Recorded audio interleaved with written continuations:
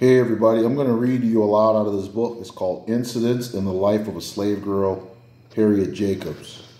So these are true life moments from a young lady who was a slave in the United States.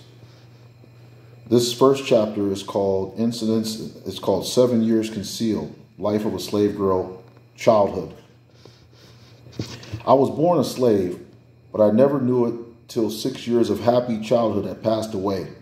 My father was a carpenter and considered so intelligent and skillful in his trade that when buildings out of the common line were to be erected, he was sent for from long distances to be head workman on condition of paying his mistress $200 a year and supporting himself.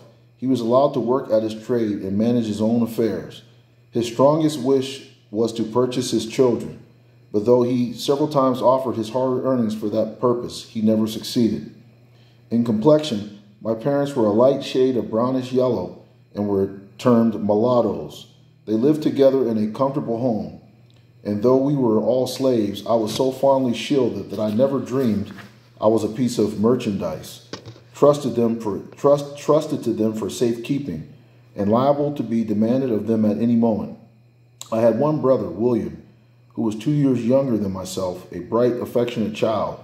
I had also a great treasure in my maternal grandmother, who was a remarkable woman in many respects. She was the daughter of a planter in South Carolina, who at his death left her mother and his 3 children free, with money to go to St. Augustine, where they had relatives.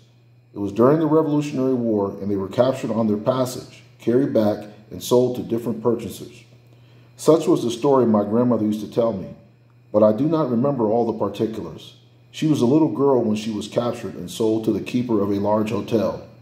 I have often heard her tell how hard she fared during childhood, but as she grew older, she evinced so much intelligence and was so faithful that her master and mistress could not help seeing it was for their interest to take care of such a valuable piece of property.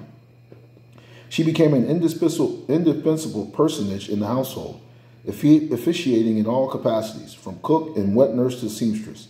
She was much praised for her cooking and her nice crackers because soap became so famous in the neighborhood that many people were desirous of obtaining them. In consequence of numerous requests of this kind, she asked permission of her mistress to bake crackers at night after all the household work was done, and she obtained leave to do it, provided she would clothe herself and her children from the profits.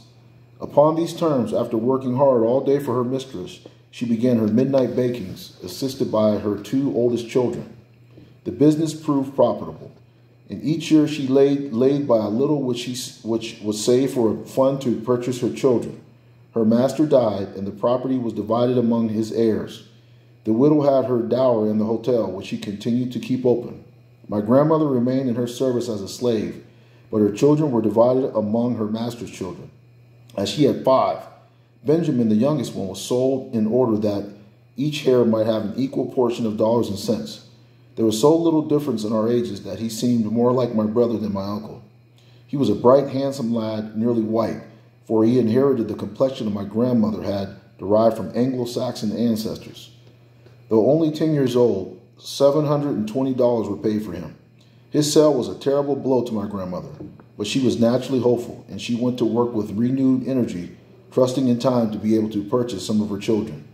She had laid up $300, which her mistress one day begged as a loan, promising to pay her soon. The reader probably knows that no promise or writing given to a slave is legally binding, for according to Southern laws, a slave being property can hold no property. When my grandmother lent her hard earnings to her mistress, she trusted solely to her honor, the honor of a slaveholder to a slave. To this good grandmother I was indebted for many comforts. My brother Willie and I often received portions of the crackers, cakes, and preserves she made to sell. And after we ceased to be children, we were indebted to her for many more important services. Such were the unusually fortunate circumstances of my early childhood. When I was 6 years old, my mother died, and then for the first time I learned by the talk around me that I was a slave. My mother's mistress was the daughter of my grandmother's mistress. She was the foster sister of my mother. They were both nourished at my grandmother's breast.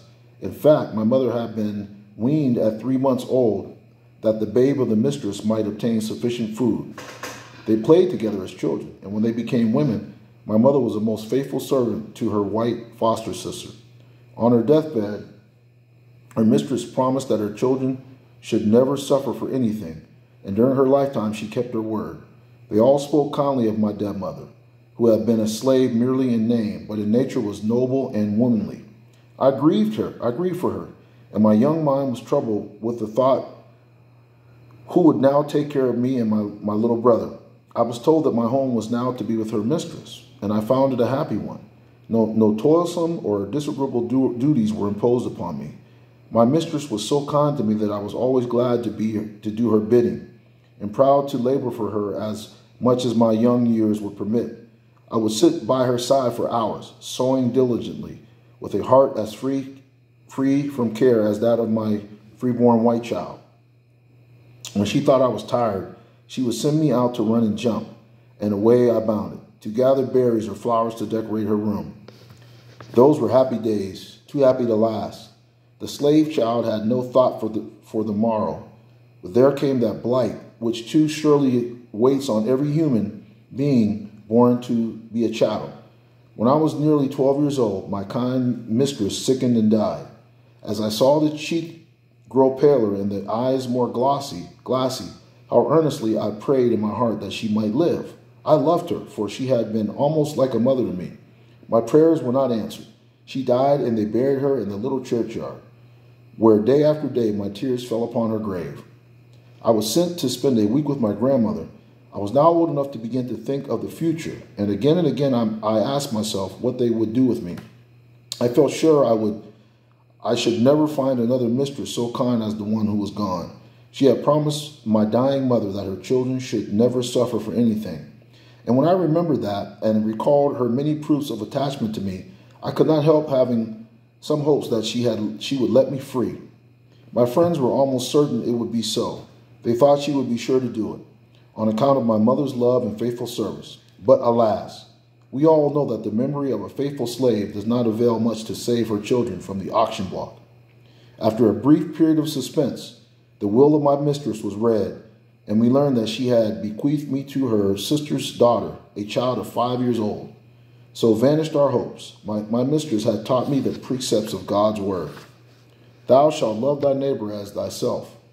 Whatsoever you would that men should do unto you, do ye even so unto them.